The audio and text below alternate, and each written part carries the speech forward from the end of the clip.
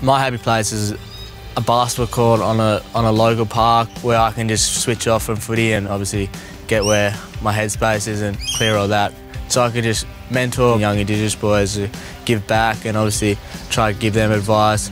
The lessons that the boys are learning on the basketball court is that education is still a big part of your life, but coming out to an environment like a basketball court just gets that physical exercise and obviously gets you mentally tough as well. So priority for me is obviously trying to get them to still continue to go to school and go on that pathway, because education is probably the most powerful thing you can give.